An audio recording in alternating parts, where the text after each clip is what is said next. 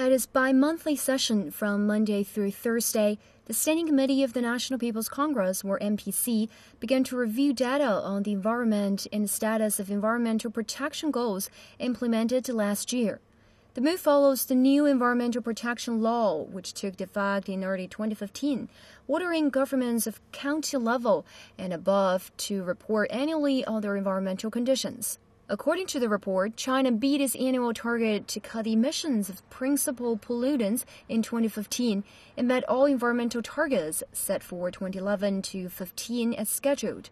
The report attributed the progress to improved legislative work, strict law enforcement, and supervision. However, issues such as heavy pollution, ecosystem damage, and high environmental risks remain. China is now facing a grim situation in terms of environmental protection, with the bearing capacities of its resources and the environment reaching or nearing the upper limits. During the 2016 to 2020 period, China will establish a rigorous environmental protection system and try to win the war against air, water, and soil pollution.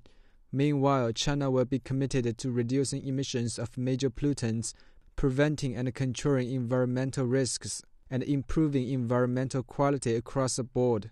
Chen added that China will proceed with the making and revision of related laws and ensure strict and effective law enforcement.